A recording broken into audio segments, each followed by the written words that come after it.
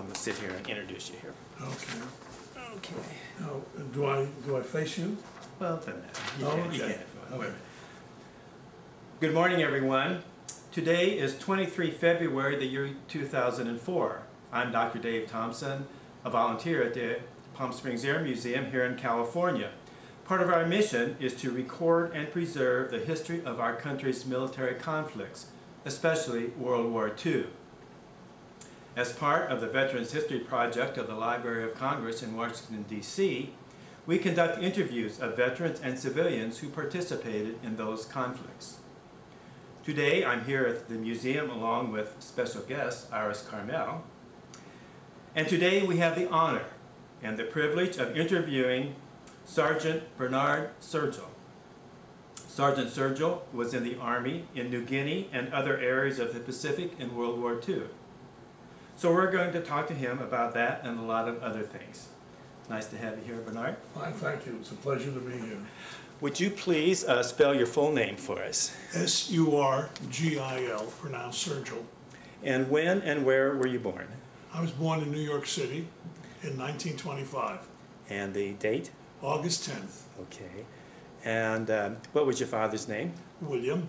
And what did he do? He was in the dry cleaning business in New York City.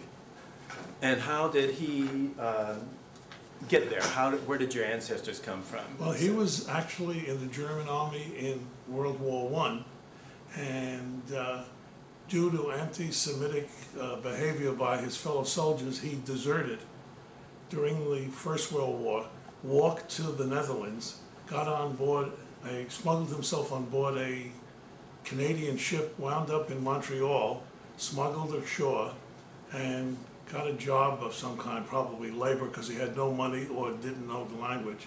And ultimately, on New Year's Eve, had enough money to buy a tuxedo and a high hat, and made out he was a drunken reveler, and walked across the International Bridge and got into the United States and walked down to New York City because he had heard there were gold in the streets. And so that's how he got to New York. And ultimately, I think Congress passed a law that people of his ilk could apply for citizenship and stay in the country. And so that's my father's background. My goodness. Yeah. Was he in France during World War I? Yeah, I guess at the German-French border, yes, on the German side. Yes. Yes. Had he gotten into some any combat? fighting? Yeah, combat. He was rather reticent to talk about his experiences. So I would assume that he didn't see too much combat. Okay. And your mother, what was her maiden name, her full name? Her name was Lillian Rosen, and she was born in the Lowlands. And her father was a brewery salesman for an English company, and had gone to, I guess, a sales meeting. I'm elaborating on this because the details are sketchy. The Lowlands where? Holland. Okay. And I'm assuming he went to a sales meeting, and World War I broke out, and he couldn't get back. And my maternal grandmother was killed during the First World War, I assume shelling or something, and my mother wound up in an orphanage. My grandfather married an English woman, Cockney, who was really my grandmother as far as I was concerned, and they emigrated to New York after the First World War and brought my mother over. And then in New York at some point my parents met and married, and I'm 1/3 of the results of that marriage. And you said Cockney. Do you remember your grandmother with the Cockney accent? Oh yeah, she used to say to me, "How are you, Bernard?" And I liked that. And she was a piano teacher, and I was really very, very fond of her. And so you had brothers and sisters? I have two sisters. And what were their names? One sister's name is Rita, and one is Marilyn. And my sister Rita lives in Baltimore. My sister Marilyn lives in Manhattan. And I think you probably grew up during the Depression. What was that like for you and your family? It was interesting to see this country as I only could remember it then. I remember having to go with my father on Sunday to the bakery because he spent $1 And for the $1, if I recall correctly, we got 13 rolls, a rye bread, and several cakes. And when the baker saw my father coming, he opened the door for him because he spent $1. And I had to help him carry home the bakery products. So that, and I remember men standing under the subway selling apples. But I was really too young at being born in 1925 to get the impact of the Depression. I have a sense of it, but men who were born in 1920 were really strongly imprinted, and psychologically it carried with them throughout their lives. They generally felt poor. I've always been fortunate enough, I've always felt rich, although it has nothing to do with the amount of money. Did your dad was able to work all during those days? He worked, yes, and probably made, I'm going to guess, $50, $60 a week, which was a lot of money. And what did you say that he was doing? He was in the dry cleaning business. Actually, he had a truck, and he picked up dirty clothing from a cleaning store. In those days, they didn't have self-cleaning units within individual stores, and would bring it to a factory, get it cleaned, and then bring it back. And the cost that he was charged and what he charged the store, I guess, was his profit differential. And so that's how he earned a living. Never thought about that so much, but do you know when dry cleaning came into existence, when the techniques became available to people? I would say probably followed historically the beginning of the 20th century, when there was a great migration to the cities from the farms, and the European migration after the First World War. People got into the city, and it became important to have clean clothing, and living in tenements and other buildings of that ilk probably facilitated that type of business. Yeah, well, what I'm getting at is there's certain kind of clothes that you have to dry clean. You can't just wash with soap and water. Is that correct? Well, in those days, wool and cotton were the two textile fibers. Nylon, rayon, and any other synthetics were not in existence yet. They weren't developed mostly by DuPont until the 1920s and popularized in the 1930s. So that dry cleaning of a man's suit, and I'm omitting silk. Silk was also used for women's dresses and so forth. So that's probably how the industry developed. It's a good question. I never really thought it through. I'm doing this on the cuff here. Okay. And in dry cleaning, did you help out in the or anything like that? One summer. And, so what's the fluids? What do they use? What do you use? They used benzene of some kind, and it smelled awful. And my mother ultimately prevailed upon my father to not allow me to go to work. So I didn't. I became a piano player and worked in bands in the Catskill Mountains during the summers. So when did you start taking piano lessons? I must have been about 9 years old. And did you take to it right away, or did you like it? Or not at the beginning. I didn't like. Yes, I took to it, but I didn't like practicing. But as when I was about 10 years old, I realized there was something in this that really appealed to me, and something switched in my mind, and I took to practicing. And then when I switched to playing jazz, that really became inspirational, and so I became a piano player. Did you? What did your kids do for recreation when you were growing up? We lived in New York, and so we played on the streets. Something called stoop ball, which meant there was a set of stairs, which had a sharp projection as each level step, and you had a ball and you threw it against the steps, and of course, how many bounces was how many bases, so you could get a single or double, and if you hit the point of the step, usually the projection was really high and far, and that was deemed to be a home run. So that was one game. We played Monopoly and pick up sticks, Parcheesi, a lot of indoor games too. That reminds me, your stoop ball. I lived out in the country in Indiana, and like a mile away from any kids. So, and I basically I didn't have any brother. I had one young sister, but. So, and I love sports and baseball in particular, and we had a porch, and there was like 3 steps like right. that.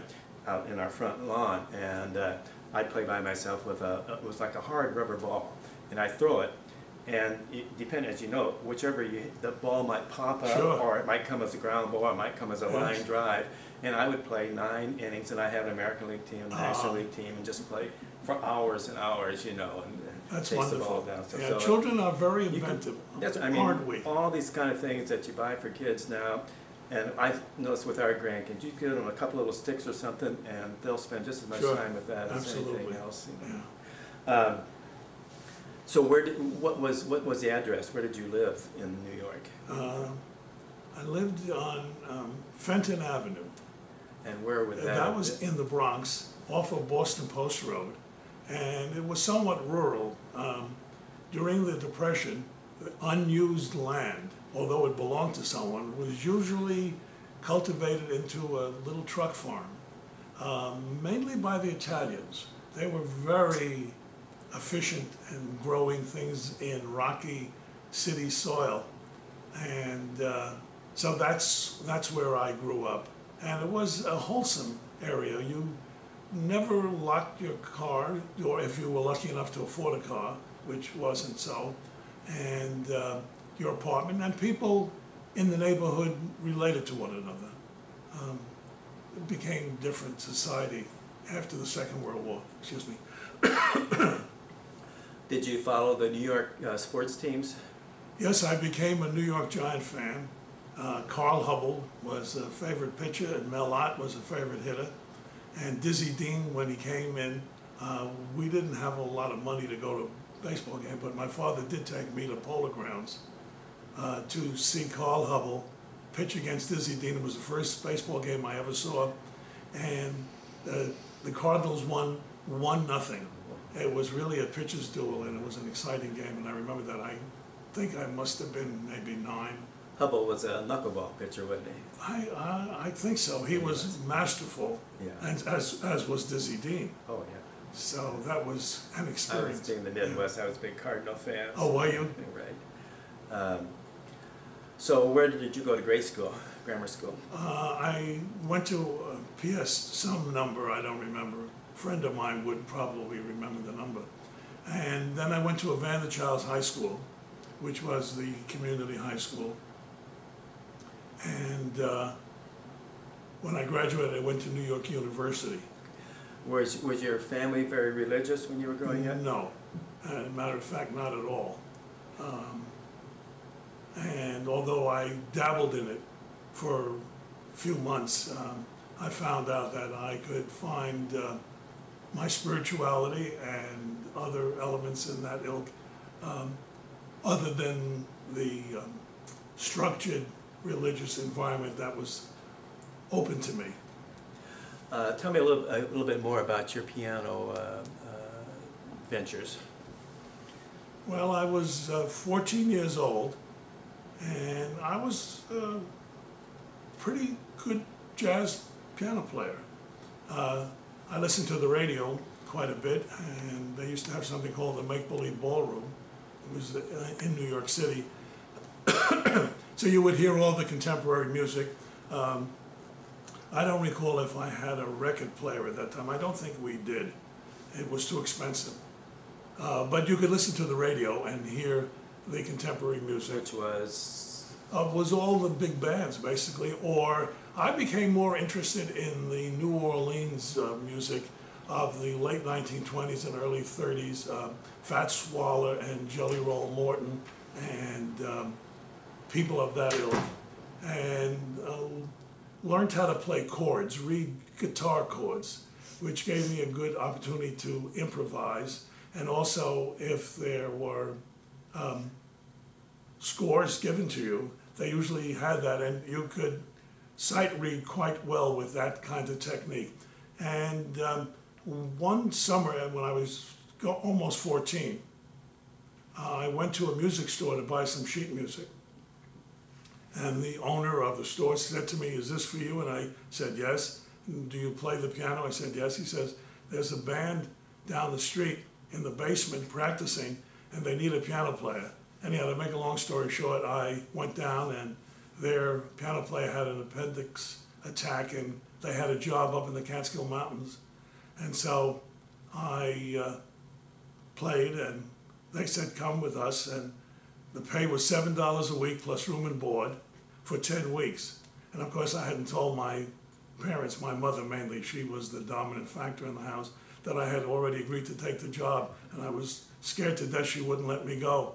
And when I told her that I had taken the job, she said, you can't go. You're too young to go away. The men were 18 and 19. And so it was vast. But I was almost 6 foot tall by the time I was 14 and was somewhat sophisticated, so I could pass for an older age. Anyhow, to make a long story short, my father rescued me and prevailed upon my mother to allow me to go, and I went. And that was the beginning of being independent for me. I saw I could earn money. I saw I had the ability to live in the male world without any problems. Or if there were, I knew how to handle them or learned how to handle them. And so that was the beginning of my independence and breaking away from my family. Was that a jazz band? Yes. Were there any blacks in the band? No, there were no blacks. In New York City in the 1930s, I remember going to elementary school, and there were probably a half a dozen black children who sat in the last row of the class, who never participated in asking any question, excuse me, nor were they asked any. And I look back at the sadness of that, the white culture who totally didn't see black people except as maids or laborers. And it's been a slow process, but fortunately it is changing. And I spent time at COD, and I observed the children, the young people, and there is a honest mixing now of as equals as friends and so forth, and that's very encouraging to me. Right. Did you go to, I guess, was it Harlem where they, sure. all that? Yeah, Did you the Cotton get Club and yeah. Smalls on Lenox Avenue. Yeah, absolutely. And you know, in reverse, the black people always welcomed the white people with great hospitality, contrary to the white culture. If you went down to Harlem and were not inappropriate in any way, you were welcomed into the taverns or the bars or down the street, you know. It was an interesting phenomenon to see the different cultures, the cruelty of the white culture and the more open approach that the black people had. What year did you graduate from high school? Oh, if you ask me dates, I think 1942. Okay, so, well, okay, let's go back just a little bit. Do you remember what you were doing on December 7th, 1941? Yes, I do. I was in high school. I was a senior in high school, I guess, yes. And I was listening to the radio, and it was 6 o'clock at night, and I was home alone studying, and I heard about Pearl Harbor on the radio, and I was devastated that the war would be over before I could go. I remember that was my first reaction. And when my parents came home, I asked if I could volunteer, and they said no. My mother really said no. So there was nothing I could do. Was that, could you see war coming? Were you guys learning anything about it in school? What was going on in Europe, in the Far East and stuff? No, but I was interested in current events, and I remember when they cut down the 3rd Avenue L, the steel of that trellis and the tracks, and remember reading that they were selling it to Japan, and knowing that Japan had invaded China, the famous Shanghai pictures of that little orphan girl sitting in the railroad station. I was sensitive to that and wondered why we were doing that. That seemed to me to be foolish. I hadn't really thought about your question for so long, but I did have an awareness that there was something rotten in Denmark, to quote Hamlet. So, yeah, but Pearl Harbor was a shock, like it was to everyone. So you continued on with high school. Yes. And you graduated in 42, the year after okay, Pearl Harbor. So June or whatever. So what did you do after you graduated? Well, I went to New York University and enrolled in a pre-med course at New York University, and joined the ROTC. And at 18. And why did you go into pre-med? What was your goal? Well, I thought I wanted to do that. Then mostly it was the pressure from my mother. Wanted a doctor in the Well, family. the Jewish boy should be the first doctor, and if you couldn't do that, a dentist. And if you failed at that, you'd be a lawyer. So might as well go for the bullseye. Right. So, but you were still doing your music on the side? Yes, I did that until I went into the Army. Yes. Okay. So you're, okay, well, let's kind of carry along. You go into your pre-med in NYU, the Right. Violets, right? Yes, oh, good for you. They had good basketball teams in those days, didn't Yes, Dolph Shays. they? Yeah. Yes. Right, yeah. Okay, so then how is it that you ended up in the service? Well, at 18 you had to register to the draft board, and I was pre-med. I could have gotten an exemption. But I went to the draft board and I said, I want to go immediately. And I remember they were surprised because most boys didn't say that. And why did you say that? What was I your wanted to thoughts? serve. I really wanted to get into the war to fight for my country. Did you have any buddies or friends that felt this way, or what did you have any close friends growing up? No, Did you have a girlfriend at that time? I had girlfriends. Yes. Iris Carmel, the lady who brought me here, was a girlfriend of mine. And that's a whole story unto itself. We'll get She into didn't it. look like that then. She looks pretty good to I me. look better now. I see. Okay. Anyway, I just think I had a patriotism that was very strong. My family was patriotic, my mother especially. I think having European parents who lived through the First World War and the sense of oppression and no freedom. I remember my mother telling me how remarkable it was. You could go from New York State to New Jersey and you didn't need a passport. Whereas in Europe, of course, every country required you to stop at the border. So I think in that sense, I was inculcated with a element of patriotism that perhaps wasn't as prevalent in people born here from parents born here. Iris, would you take a seat over there for a moment, please? Oh dear. Let's. What was your name, your last name in those days? It was Haida, H-A-I-D-A. My father was Czech-born. Oh, really? And strangely enough, that name, though being a Czech name, also is a Canadian Indian tribe, Oh, the yeah. Haida Indians. Uh-huh. And when was your father born over in Czechoslovakia? Yes. Oh, okay. And how did he get to the United States? Pursuing my mother, who was also born in Austria, though they met during, they met during the First World War. She was a refugee from Austria to Czechoslovakia, which meant walking across the border at that time. Many Jewish intermarriages happened in that area because of that situation.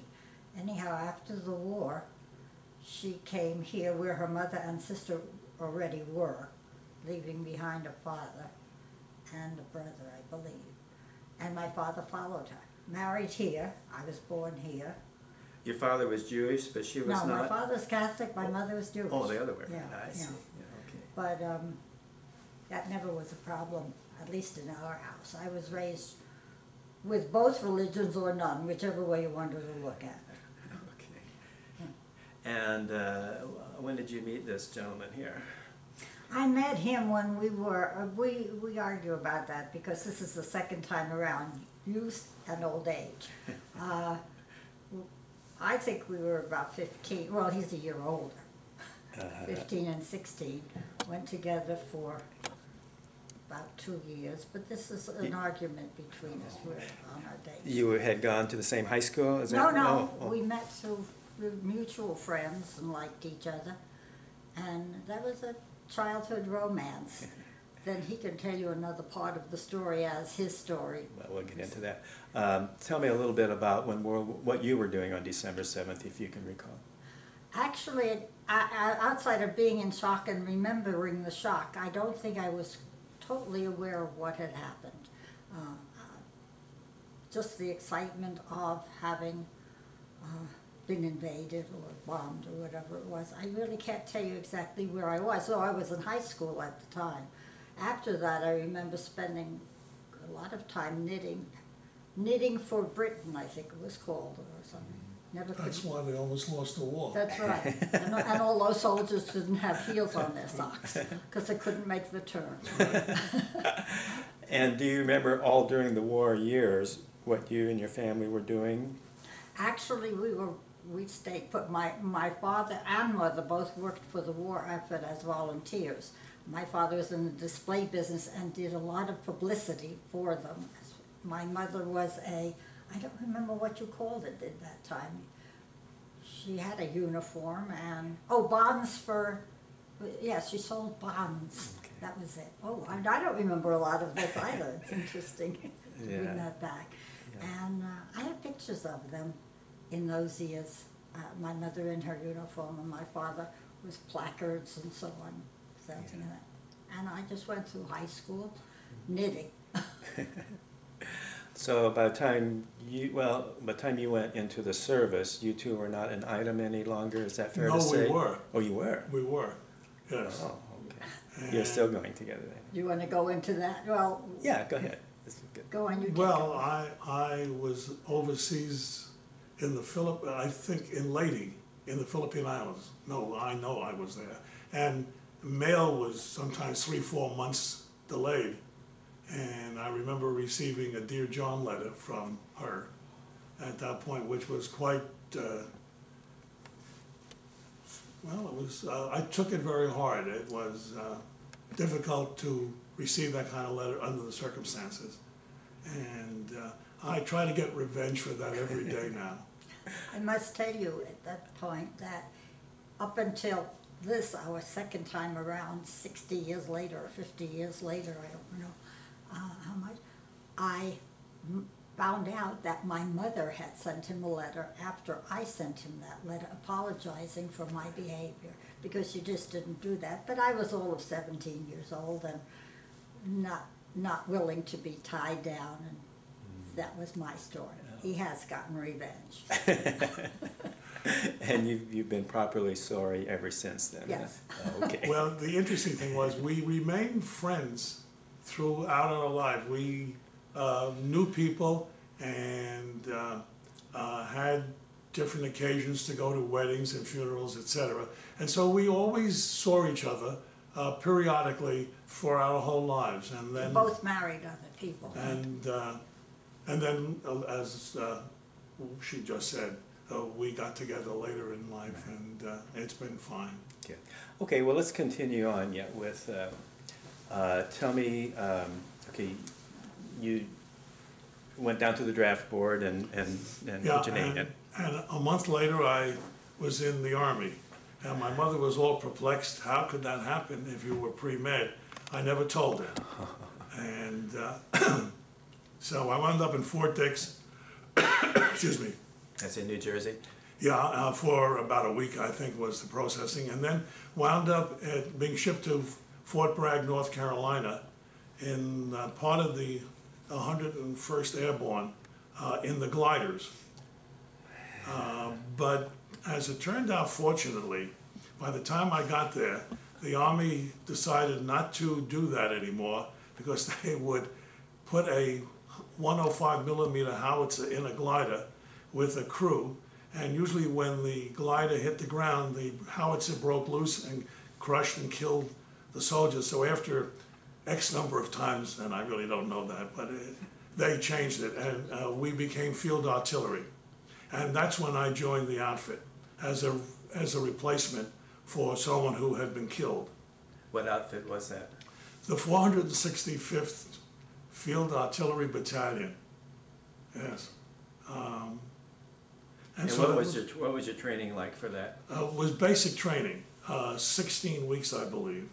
It was I was 18, and You're still at Bragg? pardon me? Were you still at Fort Bragg?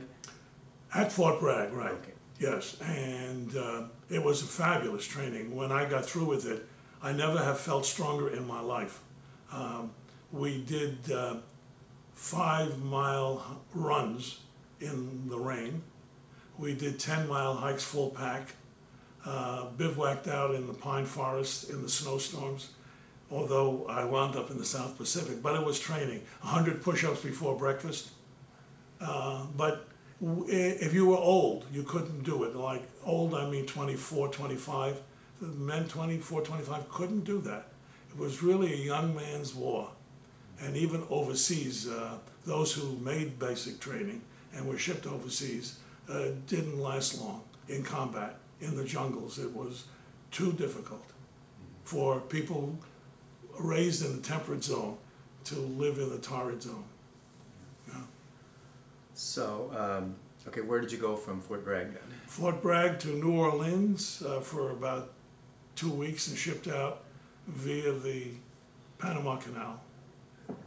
You, did the people know you were Jewish? Did your fellow soldiers Yes. know? Did you have any problems with that? Not until towards the end of the war.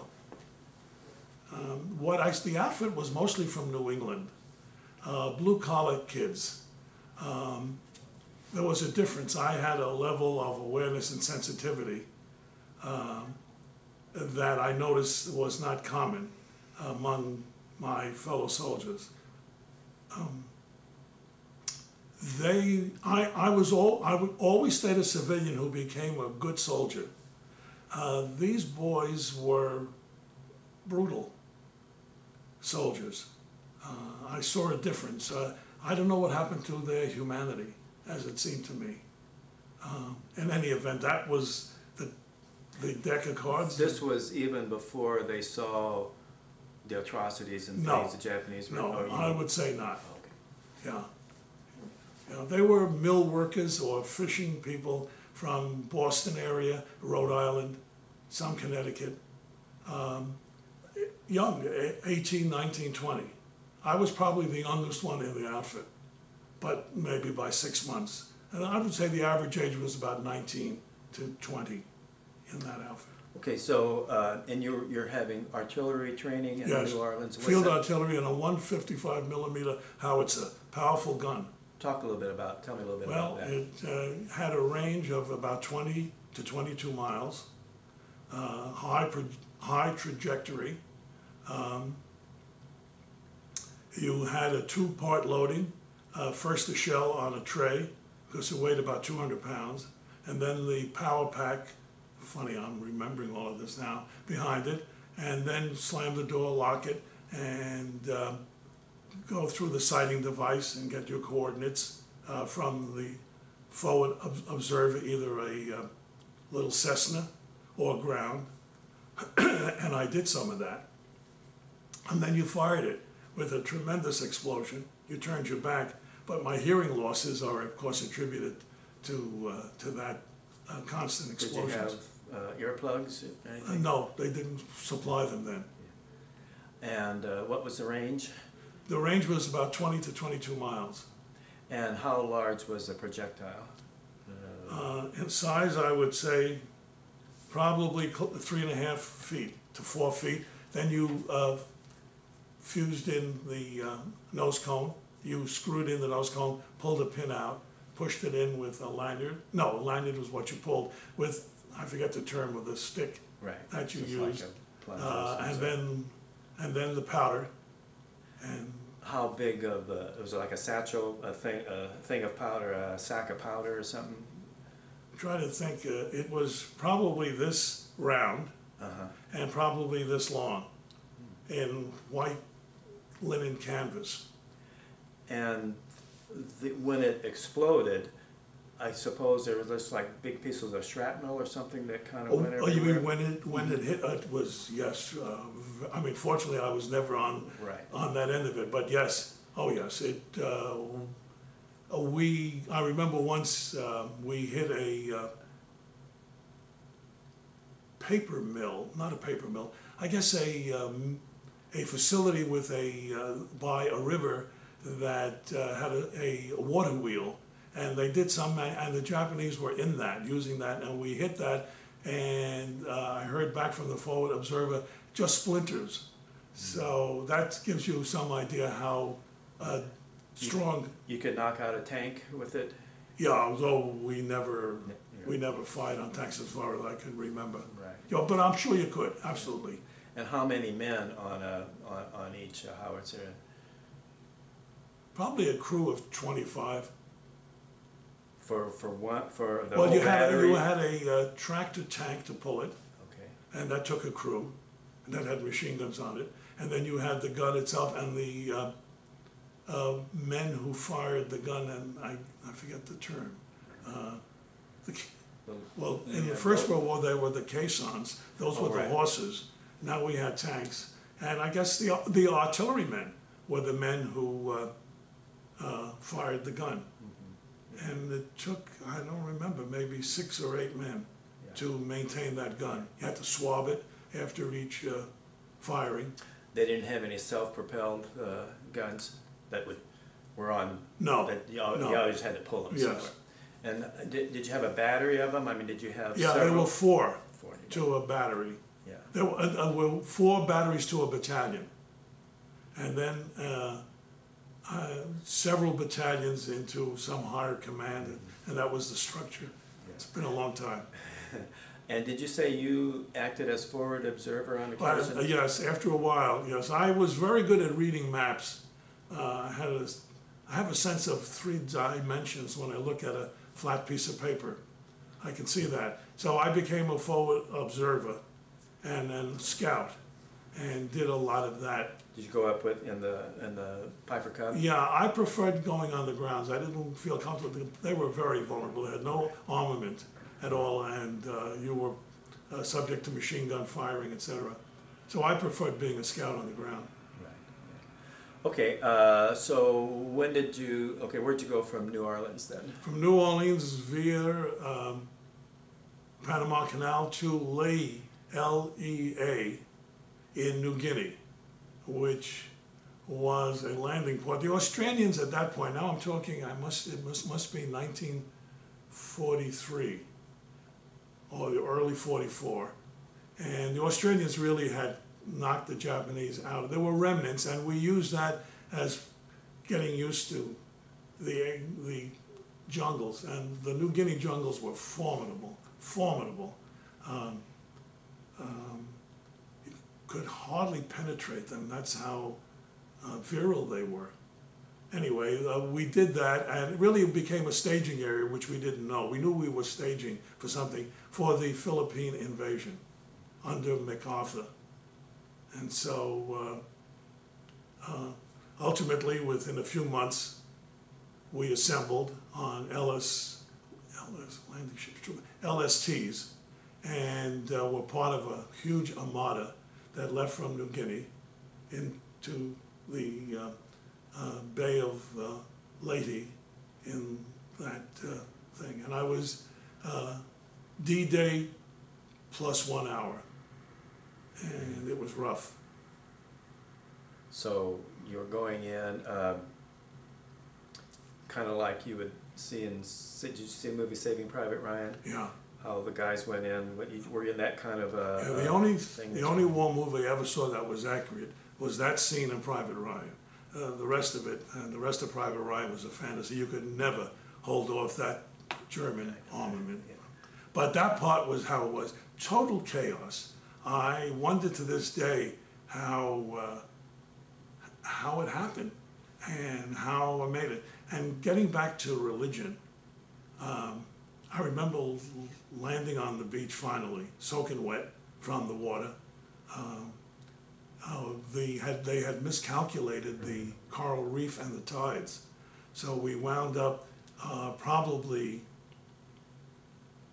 150, 200 yards short of the shore. And with all the heavy equipment, you couldn't swim. So what we did was we had gasoline drums on the LSTs.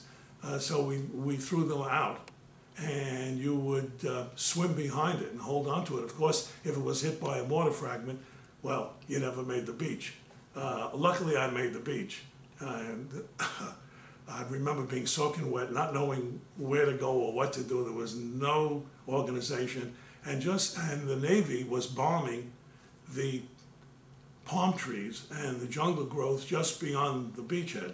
And the beach was probably 100 yards, 150 yards of sand before the palm trees came. And every time a Navy shell or a battleship or a destroyer, I couldn't tell, you couldn't see them, you could hear the noise of the whistle. You would, as the shell hit the ground, you would be thrown up in the air from the concussion. And even though it might have been I don't know how far in front of us, couldn't tell. And of course they sank a lot in the Battle of Leyte Gulf, some of the aircraft carriers were sunk and the planes were circling overhead. And I remember seeing them crash land on top of the palm trees, the coconut trees, and a lot of guys walked away and came out. It was a miracle because there was no land. You couldn't land on the sand because it was filled with us. Yeah. So that they couldn't land there. So they landed the best they could on top of the trees when they ran out of fuel. Were the Japanese right up in the tree line, or were they back no, further? They were back a little bit.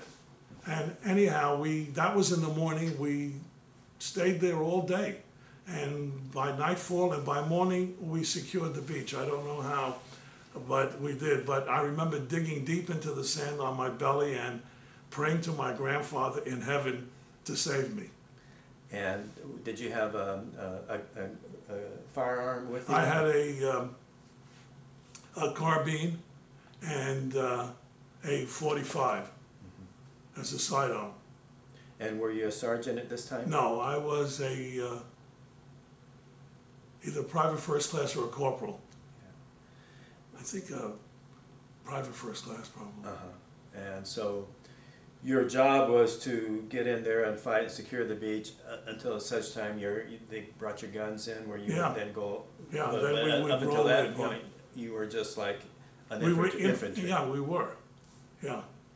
And was it mainly the Japanese shelling that was giving you such a bad time? Well, it was Japanese mortars. Right. And were they close enough to be shooting machine guns, that kind of stuff at you? Yeah, if you came up to the tree line, yeah, you would face machine gun fire. But out in the water, in your landing craft, it was mainly the mortars. Oh, yeah, it was only mortars, yeah. Right. It was only mortars dropping in. Yeah. Yeah. And did you lose any of your guys? Yeah, sure. Probably 20% in the landing, which I guess is what they expect. I wouldn't know. Yeah.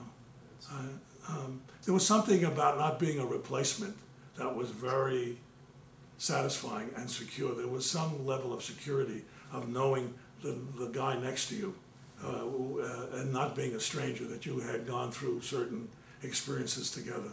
It felt like you could count on him and he on you and that sort of thing. Okay, so what happened the second day then? Well, we started to go inland. I was very amazed at the civilian population, how primitive a life was on Leyte. Bamboo huts raised above the ground, pigs and chickens living below, so they ate the waste. I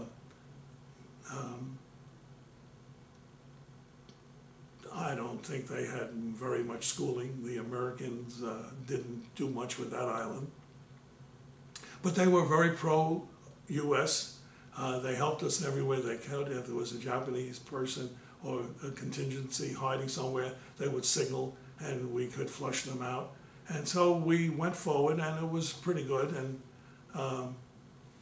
Japanese have snipers? Oh, yeah, you have to be careful. No one wore any rank at all, and you try to be as indistinguishable as you could.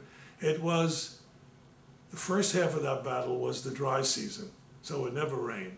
And the second half of that battle was the rainy season, and it only rained every single day, all day. Maybe you'd have every other week, maybe 2 hours or something when it didn't rain. So I remember my boots were rotted where the sole came off from the mildew and so forth. And of course a lot of sickness happens then. I had malaria and dysentery.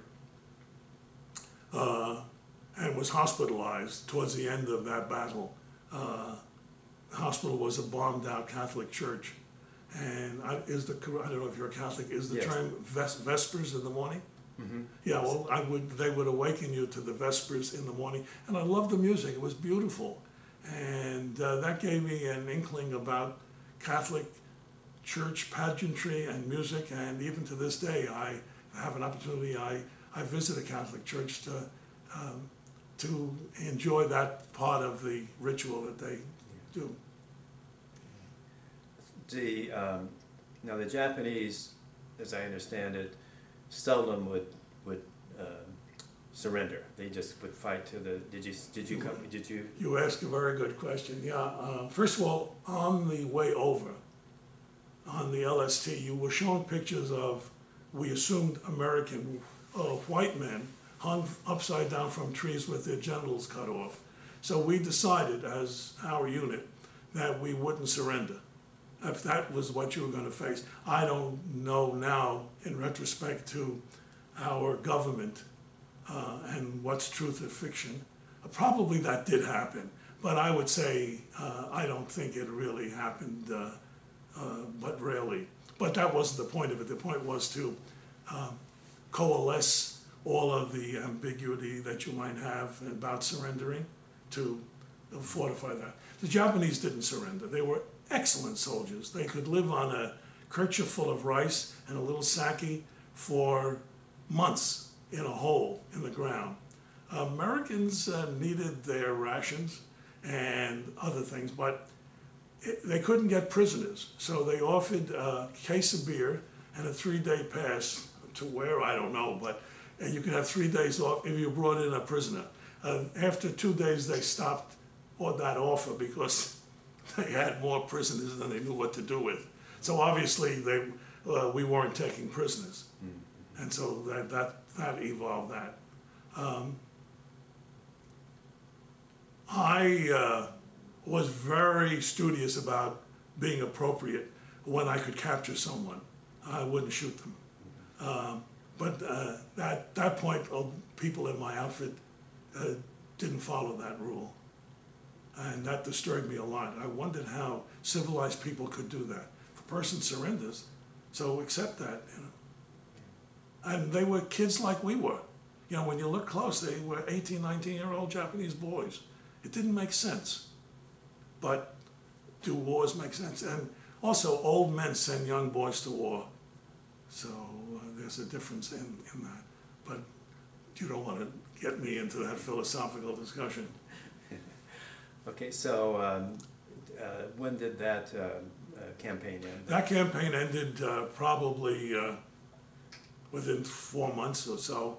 And I remember I was in the hospital and I walked out to join my outfit, who was now boarding another LST for Luzon. I didn't want to lose contact because I think by that time I might have been a sergeant.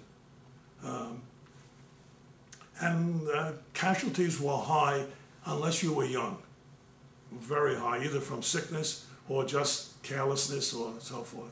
And I was a good soldier. I became really good. I was combat efficient. And as a sergeant, you were responsible for? Yeah, for one gun and the tank, and the men beneath me. I had, I think, 1 or 2 corporals. Did you mind having that responsibility? No, I liked it. Yeah, I wanted to be a war hero. I have to confess that. Yeah, I thought I could do brave things. Yeah, but you know, I was at this point brave, maybe 19. I mean, a guy just charging, you might say, is foolhardy and brave, but someone in a command, I mean, takes a lot more than just being brave. Yes, at that point, that's true, right? The responsibility was heavy. You were responsible for people's lives, you know, what you did or didn't do. And so we landed in Luzon, but we had no opposition. And I didn't, at that time, I think we came in D-Day about 24 hours later. And we came in the central part of the island. The island is elongated, if you recall the map. And we came in the middle part, and the army divided in half. Half went south for Manila, and half went north for the retreating Japanese army, and my outfit was assigned to go north. And we went across the island practically to the, well, 2/3 across, and then started north into the mountains. And they were like the 9, 10, 11,000 foot mountains here, except heavily forested that you have here. Difficult terrain. And so we couldn't take the guns with us. We left them at the bottom. And because the trails were trails, one person width. Or if you were lucky, you could run a Jeep up part of it.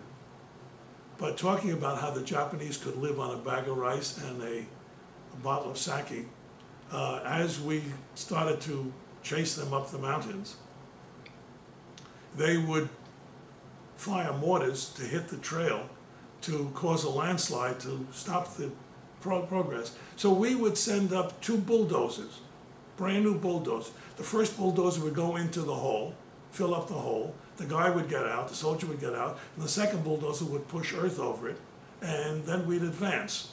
And that's a true, I saw that with my own eyes many, many times. And that's how we won the war, with the sheer might of our production and our wear. And this is true. And of course, the steel bulldozer held the earth and filled the hole, and we could progress.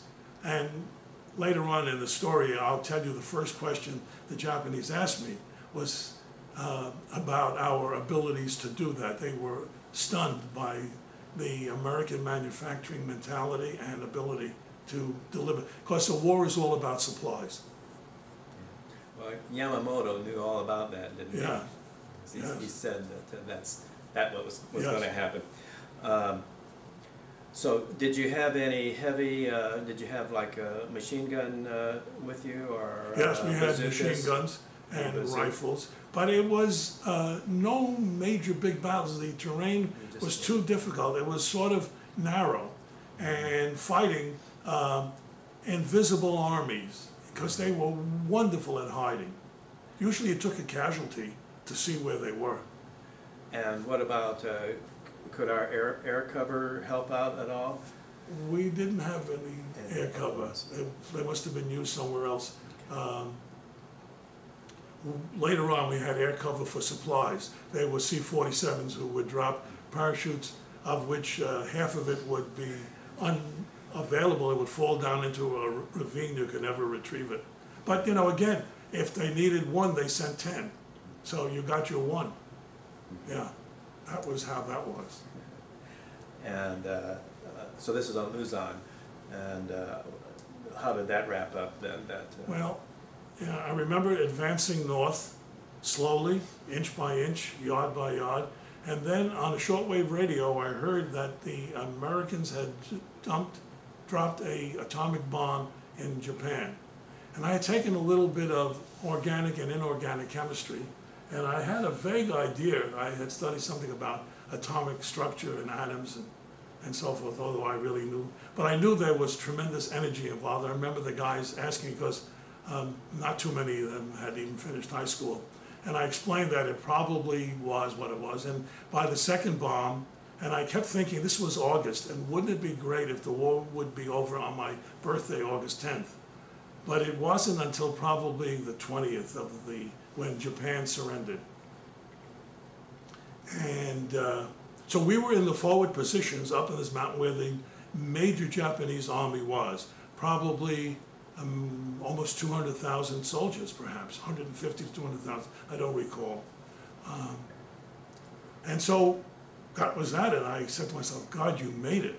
You made the war. You didn't get killed, and you didn't get wounded. And what a miracle. And I remember feeling good, and then like all my civilian blood kept flowing into my veins. You know, time to go home. So we were sent back to a rest camp, and I was there about a week when I was called in to the captain's office. Oh, and the captain was a replacement. It was a teacher from Baltimore with the strange name of Marvel, M-A-R-V-E-L. And I don't think I knew the comics at that time, but he was Captain Marvel. And he was the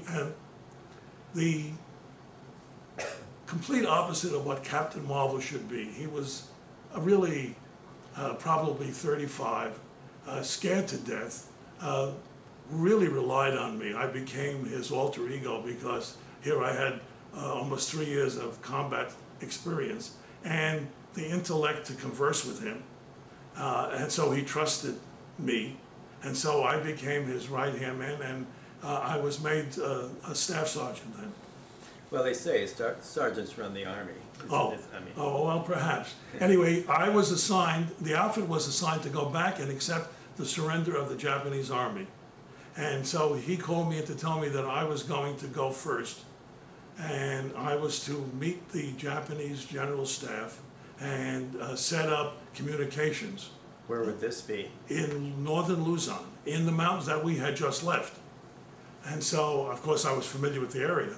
So I went, I was driven up to the base of the mountains, and then it was a full day's walk back up until the next morning.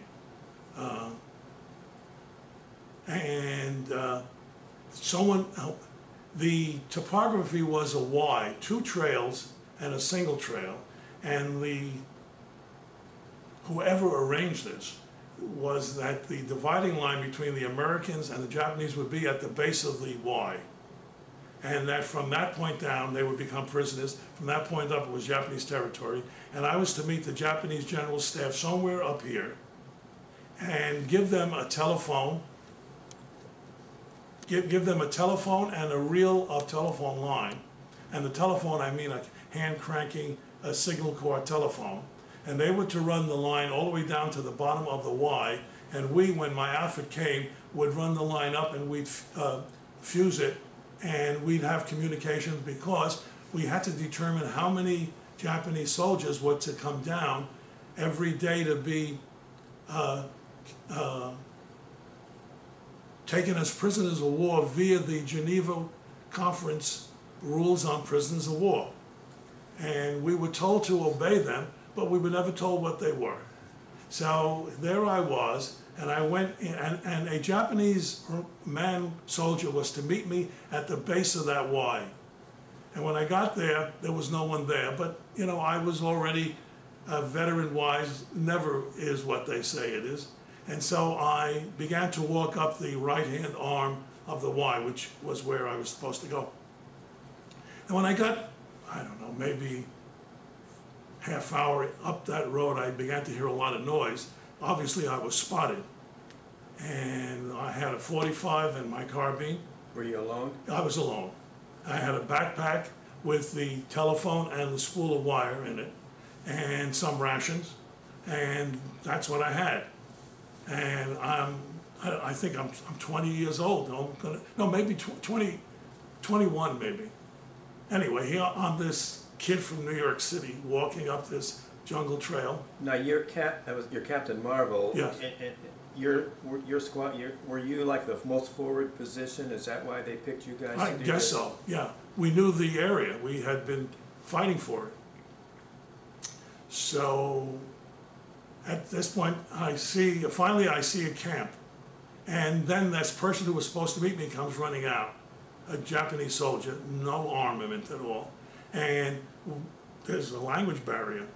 So I stopped. Did he have any insignia on? Do you know what his rank was or anything? No, and even if I had, I wouldn't have.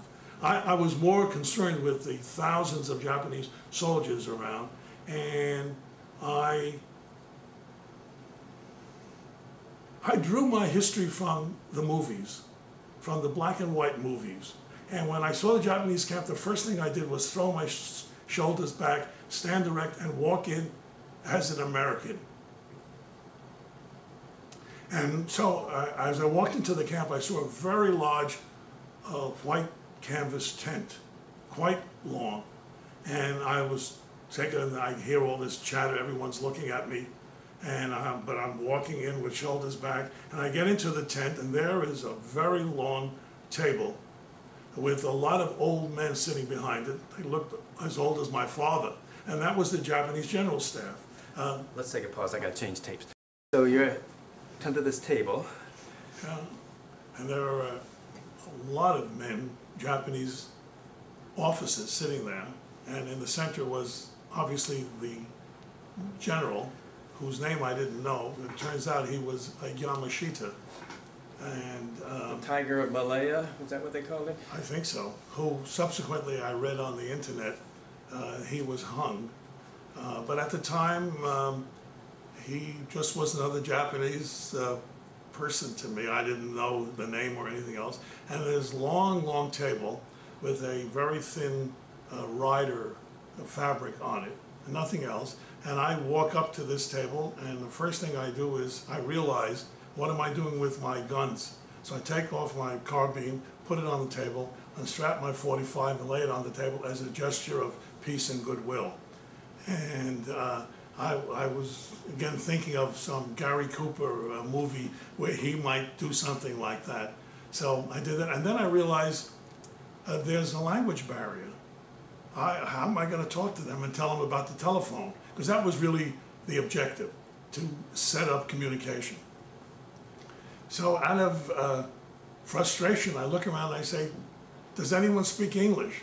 And from down at the my left, someone says, yes, I do, in perfect English. And the general says something in Japanese, and this man, an officer, comes and stands behind the general, behind him, and I say to him, where did you learn how to speak English like that? And he says, I went to the University of Chicago. And so now we could communicate. And I introduced myself to the general, and he introduced himself to me, but it didn't mean anything to me, through the interpreter, this is. And I tell him what my mission is. And they, I take off my backpack, show them, but they knew all what to do, etc. And so basically my mission was over. At which point they asked some orderly to bring a chair. And now they bring me a chair, and so I'm sitting opposite the general, and they begin to question me tell them about America. And they wanted to know how we could build the road so fast, and how we could get the supplies up. And that seemed to be a tremendous interest to them. And of course I bragged as much as I could about how wonderful we are, which we are, in spite of our failings. We are wonderful. And then they began to ask me questions about the United States. And I was very disappointed in the level of questions they were asking me. One of them was, they wanted to know about Al Capone. And I was amazed that these men, who would be tantamount to Eisenhower and MacArthur and so forth, would have such a provincial attitude about the world. To ask about Al Capone in 1945 now. But they did, and I'm sure I answered it the best I could, or bragged as much as I could. And then it was time for dinner. And so orderlies came in and laid out a nice tablecloth, and they had bowls, china, and cups, and they served them, and they put a thing in front of me. By the way, I had never eaten Japanese food at that time. The most we had was Chinese food. But I saw, and of course you have to realize this was the tail end of the war. They were very limited in supplies. And it looked to me there was greens of some kind, soup, and pale white yellow liquid, which was probably sake, I'm not sure. And I took out my seat. By that time we had come to the point where we no longer were being fed by Australia, which was awful food. But the Americans now had sea rations, and you had macaroni and meatballs or whatever, I forget. But it was okay, and you pulled open the can and you ate it cold. But in the tropics, nothing was cold. And so the Japanese general was very interested in what I was eating. So I decided that here I am, the only American, I'm going to be as forthright and nice as I can be. And I offered him, why don't we exchange meals? He can have mine and I'll have his. And so that's what we did. And I'm condensing this, but it seemed to me that was basically the major way the time went. And then they were tired. They were going to sleep. And I said I would stay here in this tent. And I lied down on the ground. and couldn't hardly sleep. First of all, I was very excited by what had happened and interested in all there was, because I was a curious kid.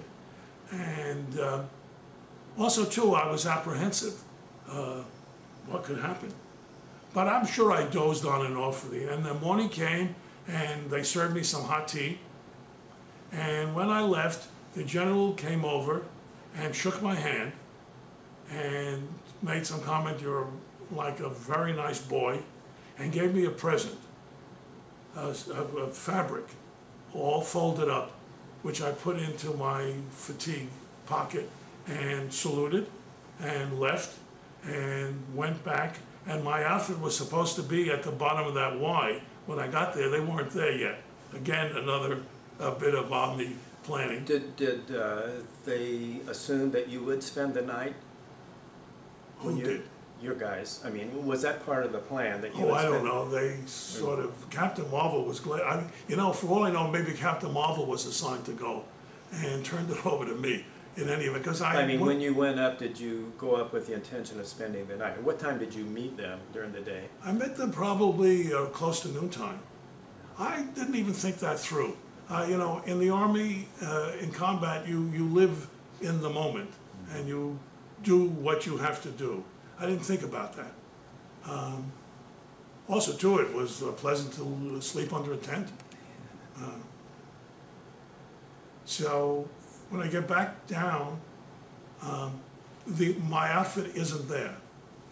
And my outfit consists of 97 men, me, 98, and 2 FBI agents who were once policemen from Chicago, who were looking for Philippine war criminals. In other words, Philippine citizens who had collaborated with the Japanese and were wanted for war atrocities. And they could take any rank they wanted up to colonel. They couldn't go above colonel. But they were, I got to know them quite well. They were really cool. Each one leaned against a tree on each side of the road, the path. When I say road, I mean trail. But I'll get to that in a moment. Now I'm here alone. And so I remember the gift. I take out the gift, and it's a beautiful big silk fabric, all hand painted with pornography on it. And I was disgusted as a naive child at those days that was really culturally a very extravagant gift to be given, that in the Japanese culture, among warriors especially, to receive that was a outstanding gift. But again, I said, I kept thinking of men like that, at my father's age, giving me this. My Puritan roots were coming up. I would not do that today. I threw it away. And that was the end of it. It wasn't until later in civilian life, which I happened to be in the art business and studied art, recognized the intrinsic value and the psychological value of what that gift meant. In any event, the next day my outfit came. And so we set up things as per the Geneva Convention. So we telephoned up to send 300 men down in the morning, soldiers.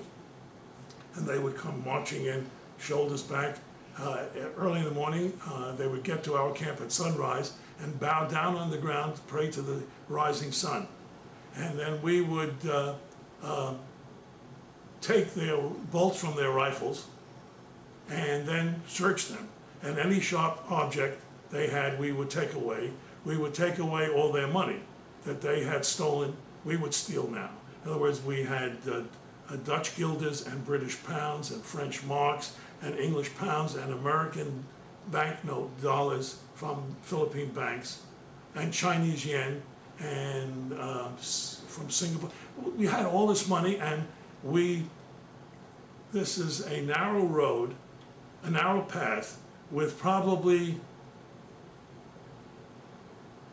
25 yards on each side on the clearing where we lived. This is the spot that had some width to it. And the empty sea carton rations that were dropped down by parachute, that's where we kept throwing the money, and it was filling all over the place. And it was used to light a cigarette. It was used for toilet paper. You know, it had no value. It was just paper and ink. That's all it was in that circumstance. And so I sort of laughed at the irony of here they robbed all of the countries they had stolen, and we in turn were looting them. But, you know, to the victor goes the spoils, and that was it. And then we sent them down the mountain trail, or 1 man wide, and trucks would wait down below to take them to prisoner of war camps. And we communicated with shortwave radio between the bottom of the mountains and that. It would be like at El Paseo and 74 was the bottom of the mountain. And they were very disciplined. And if someone was sick and didn't march right, the Japanese pushed them off the mountain. And you know, they didn't want to be disgraced in any way. And as the days and the weeks went by, the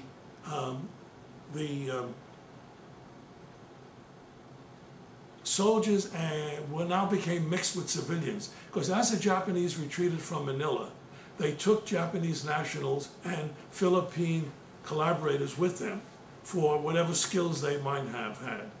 And so now we were getting civilians mixed with soldiers, and that's when the FBI became very alert. And they were no pictures ready. I said, how do you know who you're looking for? They said, we know. And they did. They were looking for one couple specifically, a man and a woman, very beautiful woman. I remember her. And you could hardly tell she was different than the other, but they knew, and they pulled her out and pulled him out and took him off to the side and questioned them, and then went down with them. So their job was done, obviously, that they were looking for that couple.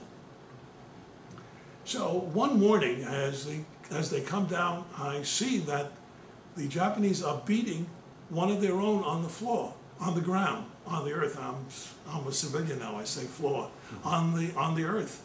And so I, as a humanitarian, as a civilian, really, I can't stand by and see that. So I go over with my .45 and menacingly, you know, tell them to disperse and go down, further down, and be processed. And I hear someone say, "Thank you very much, sir." And I'm amazed that I hear it. I said, "What?" He says, "Thank you very much, sir." And there's this person all in like a fetal position, from protecting himself from the blows. And I said, "Who are you?" He said, "I'm a doctor."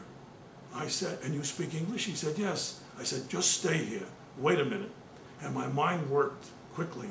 I said, "First of all, here we are. We don't have any communication at all. There's no one that we have that speaks Japanese. Now we have a Japanese person that speaks English. We could use him. And number two, if he's a doctor, someone really gets sick here or so forth, it'll be a boon to have this. But I can't do this on my own." So I go back, I rush down to Captain Marvel, who's sitting quietly in his tent, all huddled together reading a book. And I tell Captain Marvel what I say. He says, "Whatever you want to do is okay with me." So I go back and I say to this man, and now he's old. He's got to be maybe 50 years old, but that was old to us. And he was a Japanese civilian who lived in Manila, had a practice, and when the Japanese retreated, they took it because they needed a doctor. So I said to him, you don't have to go down with the prisoners. You stay with me, but I'll tell you this. There are 99 Americans here, and if they have an opportunity, they're going to kill you. Don't let me out of your sight. Stay next to me like you're glue. I want you with us. I need you as a translator, and I need you to be a doctor in case something happens. Well, when the outfit heard that I had accepted a Japanese into our midst, they were furious with me. And you talked about any prejudice about being a Jew. I was called Jap lover, Jew, bastard, different things, and I could live with that because I felt what I was doing was important. To conclude this aspect of the story, one night, about a week later, a crazed Japanese throws a hand grenade into our outfit, and 6 men are seriously wounded. And all we have is a medic with a limited thing. Well, of course, the doctor came with me, and during the night, with the supplies, was able to stop the bleeding and administer morphine. And in the morning, we cut down trees and made with poncho stretchers. And 12 men now we lost, and 6 is 18. Took the 6 wounded, and of course at that point they stopped being anti-Semitic and anti-Japanese, etc. Realized that that was a good move. When the last of the Japanese prisoners came through, he had to go. I said to him, now you must go. I can't hold on to you any longer. And we had become friendly, obviously. We ate and slept together. And he was a nice man, really a nice man. And I wrote a letter to whom it may concern, that what he had done, and to please treat him with kindness, and every effort should be made to recognize that he is a civilian drafted, conscripted by the Japanese army. I was back in college about 4 years later, 3 years later. I got a letter from Osaka, I believe, from him, thanking me for having saved his life. So that was a nice humanitarian aspect to a cruel war. And that was that to wind up that aspect of it. Now it's time to go back down and get home. It's probably December now, or maybe November, from August. All this money. So I have this backpack, still no telephone and no wire. And so we all did that. We stuffed all our pockets with money. I only took American banknotes from Philippine banks. They were not large denominations. They were 5s, 10s, and 20s, and some 2s, and some 1s. Well, I tried not to take 1s, but you know, I stuffed it all in, and thinking, God, I'm rich here. This poor, you know, I had no idea how much money it was, but just like paper stuffed in. And so I walked down the mountain, and this truck's waiting to take us back to a rest camp to wait to go to get a ship to go back home. And I got a 3-day pass to Manila. And I went to Manila, and I took all this money with me, and it was not worth anything. The Americans had disavowed the fall of the banks and the banknotes, obviously, so there was no value to them. But I had a feeling there was value to them. And so I moseyed around Manila and found a Chinese person somewhere, don't ask me how, who said to me, yes, if you go down that alleyway, there are some money lenders and traders down there. And I went down there, and he told me that there was no value to that. I don't remember, they gave me 5 cents on the dollar, I think. One day in 1949, I'm reading the New York Times on the very last page, and it says the United States Congress has honored that money, 100 cents on the dollar. By the way, the money I got, I lost in a crap game on the boat coming home. But I started with nothing, and I came back with a lot. It wasn't money, but I had learned a lot about life. I learned about who I was and what kind of a person I could be, and I was anxious to get back to school. Where did you come back into the States? San Diego. I'd never been out of New York, really. I was on I guess a naval base there. I'm not too sure. When I telephoned a friend of Iris's, the person that I had met Iris through, her name is Eileen, and she lived in Los Angeles, and I just telephoned her to say that there I was, and you couldn't leave the base. And a few hours later, I'm called to the general's office and given a 3-day pass. It seems that her father was in the infantry in the First World War with this general, whoever was at this base. I have no idea who it was. Telephoned him, and I got a pass, and they drove down to San Diego. I had no idea what they did, you know, to be honest with you. You know what I'm thinking? Maybe it was Camp Pendleton. I'm not sure, because I don't remember the drive being that long, like it would be 2 hours. but I'm not sure, you know, I'm first thinking about this now, sitting here talking to you. Anyway, I remember, and there I was with civilians, in a civilian house, and I remember he gave me whiskey to drink as a congratulatory, and I couldn't hold it.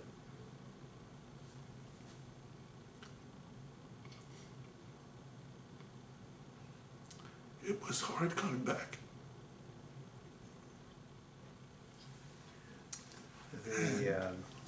And I stammered. I began to stammer very badly. So I guess all of this, I'm a little embarrassed. I'm a little embarrassed. I guess, you know. Was it because of all that you'd seen? Yeah, I think so. Yeah, it had no outlet. I couldn't afford to let it come out. And really, it's healthy that I cry. It manifested itself once the tension was over. So and you that got was that Dear John letter. That was probably the coup de grace. Well, anyway. Interestingly enough, we're all friends still to this day. The family that picked him up and that Eileen. Yeah, we meet once a month Oh yeah. in Riverside at the Mission Inn for lunch. We stayed there last month, first time. Oh, isn't it lovely? It is just, I was so taken with that. Yeah. We go every month and meet there for lunch. It's a lovely place. I've never stayed over. We ought to do that once, Yeah, just for the experience. You should. Yeah, I know we have to. Yeah, just for the experience, yeah. You should do that. Anyway, so that's So how did you get back to New York then? C-47 with stops every half hour, it seemed, because they had fuel limitations. I remember L.A., I'm sorry, whatever it was, San Diego or Camp Pendleton, into Texas somewhere, and then I think probably Louisiana, and maybe Georgia and Washington into New Jersey, Fort Dix, where it started. And then the bus back to New York and the subway home. And so there it was, full circle. And how long had it been since About 3 years. Yeah, 18 to 21, roughly. And then you went back to school. Pardon me? Then you went back to then you school. Oh, went yeah, back then to I went back. NYU. Yeah, then I went back to college. And I was a sophomore then. Okay, were you still in pre-med? Yeah, I was in pre-med. And if you want to hear an interesting story, there's a doctor out here called Dr. Larry Cohn, I know. Lawrence Cohn. And so when I came out to Palm Springs, Rancho Mirage, Iris had used him for a doctor, and so she introduced me to him, and he became my physician of note. And so he invited me to his house one night for dinner. Iris and I went. We're sitting around at the dinner table, and he said to me, "Where did you go to school?" I said, "NYU." He said, "Where?" I said, "Up at the Heights." There were two campuses, one in Greenwich Village and one up in the Bronx. And in the Bronx was pre-med and engineering. Those were the two schools up there. And he said, "So did I." He said, "When did you graduate?" I said, "I don't remember, 48 or 49. So he gets away from the table, and he brings out the yearbook, and there I'm in it with him. And I remembered him then. I hated him. He was so smart. He never had to study. He had a photographic memory. And I shared this with him. And he didn't remember me, because I really didn't hang around with him. He was 3 years younger. So the veterans sort of stuck together, and the regular kids stuck together. Anyway, I thought that was an interesting aside. So we've remained friends socially too, in addition. Could you use your GI Bill? Yes, it was. It was a tremendous relief not to have to worry. Tuition at NYU was $250 for 18 credits a semester, which was a lot of money. After the war, I had all my books, full tuition, 18 credits, and I forget, it was either $50 or $60 a month, money. And so, that was wonderful. And so I finished pre-med, couldn't get into med school, and went to Columbia for a master's in psychology, thinking that if I had another accent to my credentials, then I would have a better chance. But then I became restless about not getting on with life. I was really old. I was 24, 25. And so I went into the business world. And were you still using your musical talents? No, just personally. Yeah, 3 years of not playing, you lose a lot of your technique. I guess you could get it back, but I was not interested in doing that. I was interested in building a career. And so what did you... And going into becoming a man in a gray flannel suit. That was what was culturally the thing to do. And So being a product of my culture, sure. What did you go into? I went into the textile business and had a degree of success. I did that for 18 years. Wound up director of research and development. My medical pre-med science training was helpful. And I was a creative person. I could envision things. Did you have your own business? No, I worked for a large corporation. What was that? Originally it was called Shear Brothers, and then ultimately it became Crown Textile.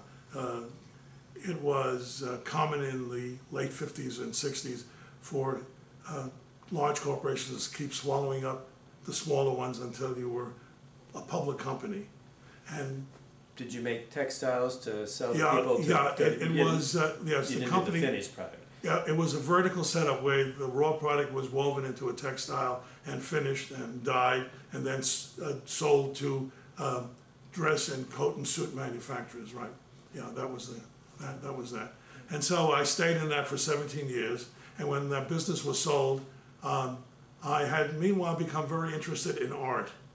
No relationship to the Japanese silk piece.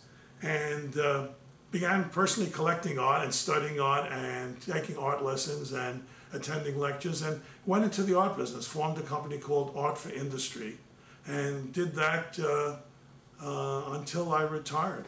So that was a very splendid life to live. And when did you start your family? I got married in 1950, or 51 I guess, and in 57 had a daughter, and 7 and 6, and 62 had a son. In fact, my daughter is coming out Wednesday. And what are their names? Her name is Jamie, and my son's name is John. And what do they do? Jamie has a store in Woodstock called Timbuktu that sells artifacts and home furnishings and art objects, etc. And as a matter of fact, if this went on national television, my son would be very happy. He's opening up a restaurant in New York called Roberto's. I think that's it. It's an Argentinian steakhouse. And it was supposed to be ready for Thanksgiving. Last word is it's April 1st. So I'm looking forward to going back to the opening, but we'll see what happens. So that's what he does. John does that. John has 2 daughters, 6 and 2, I think, or 5 and 2. And my daughter has a son of 14, a grandson. So and then I've adopted 3 of Iris's grandchildren who live in San Luis Obispo. There's Samantha and Daniel and Haley. And as a matter of fact, Daniel is going to be really interested in this tape. Really want to give it to him. He's fascinated by the Second World War, and whatever medals I got and emblems, etc., I've given to him. Because of all the grandchildren, he's the only one that's really exhibited any real honest interest in this. And so I think it's befitting that he have that. Absolutely. What were some of the decorations that you Well, got? I got, of course, the Good Conduct Medal. I don't remember, you got medals for different campaigns you did and then stars and so forth. So no Silver Crosses and no Purple Hearts, fortunately. Yeah. But whatever they were, he's excited by them. Oh. And so I'm pleased to give them, I have already given them to him. And your children, their mother, what was her name? Renee. Renee, we were divorced after 35 years of marriage. She was a wonderful woman. We have a limited relationship now when I go to New York, and we're together with the children. I see her. Where did you meet her, and what was her maiden name? Her maiden name was Einzig, and her father was a dentist. And she was, I met her on, a friend of mine was dating her. And I was attracted to her when I saw her. I was out with someone else, not Iris. I had received the Dear John letter. And so And we Iris, won't forget that, will we? yeah, that's right. Anyway, and so I asked this friend of mine, would he mind if I dated her? And he said no. So I called her up and told her that he had given me, whoever, his name was Julius, I think, had given me permission to date her, and so that's how we became friends. Okay. And when did you first come to the desert? 8 years ago, when I was 70 years old. And what brought you out here? Well, Iris had invited me out 2 years prior for a week, and it seemed nice. And she suggested that why don't I retire and come out here. Okay, Iris, why don't you hop over there again? Let's get a duo going here. By the way, did you make any notes that he should? But he got. He already got it? But he got two of them, so I Okay. crossed them all. Well, good. The last, Sorry. That's okay. The last one was the FBI. So. Okay. So when did you guys kind of more or less get back together, Well, real friendly and stuff? Again? When Iris would come to New York, even when I was married, she would stop by. My wife and I and Iris would have dinner together, or it was a concert in Central Park. We would go. We did that. So it was always contact. And when Iris heard I got divorced, she was already separated from her husband. I guess out of guilt for the Dear John letter. If you're not careful, you'll get another one. She came to New York and we met and we had lunch, and I remember we went for a walk in Central Park. I was living in Connecticut at that time, in Litchfield, and she tells me this, that I kissed her on the forehead in a very loving way, which turned her into the potential that perhaps there was still some potential for us. And so I think at that point, by the time I left her that afternoon, I kissed her on the lips. And, we don't have to get into all of that now. That was 18 years ago. Let's let that one be. In the, what is the Library of Congress? They're going to be fascinated with that. They're going to eliminate I think I this. better stop you now. And I caught my train back to Connecticut, and that's how it started. But Iris lived out here, and I lived in Connecticut, and so I think I came out once or twice for a week Yeah, or but so. I had an apartment in New York. Oh, you had an apartment in New York too, right? I forgot that. And so she came in with summer, and then I think during the summer you came in and stayed, and so we got to see each other, and she thought I would enjoy living out there. And after the second year, I came out for a week and decided I would try it. And so I asked Iris to rent me an apartment in Bermuda Dunes. Before I left, I found something there that seemed nice. The rent was reasonable. I think you rented furniture for me. Anyhow, and so forth. And so I came out with a 6-month lease thinking that would be a fair way to try it. Also, too, at that point in my life, I had really taken inventory when I turned 70 and realized I had done an awful lot of things. I lived and I'm living a very rich life, but I was missing something. And I discovered I was missing spirituality. I didn't know where to get that.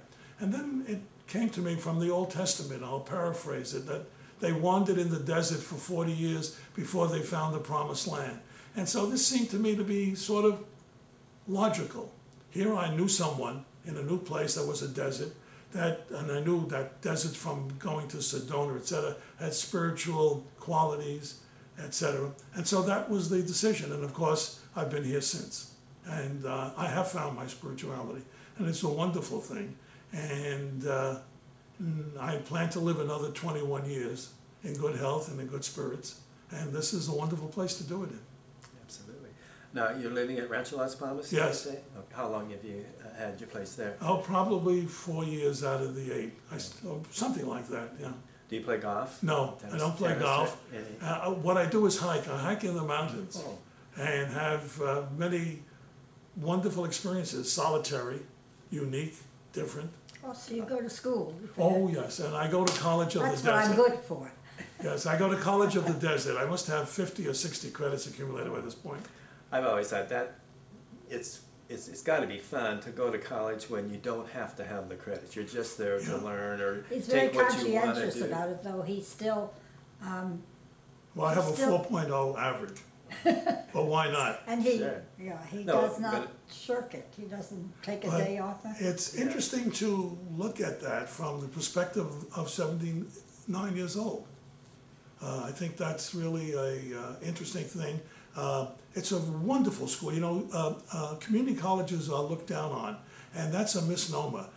First of all, they get very good faculty because it's a 4-day week in very good climate with summers off. They have really a high level of faculty. The students are varied. If I can say anything at all, I would say the high schools do very poorly in preparing them for college in terms of basics like writing, grammar, punctuation. But all that said, you can learn an awful lot. I've learned an awful lot. I've taken a geology course, which has been excellent, and of course, what better environment to look at and appreciate and study geology than the desert. I've taken an astronomy course, which of course, again, once you go out in the desert at night, you can see the heavenly bodies. And a variety of things. I took a course in death and dying, which was terrible. I was a very bad professor. I could teach that course in a much more positive way. About writing. And then I've taken writing. I took a creative writing course and wound up winning first prize in short stories. I'm now writing a novel, which gave me the courage because I never thought I could be an author. But you know, anyone can be an author. And, What's the setting for your novel? pardon me? What's the setting for your novel? The desert, basically.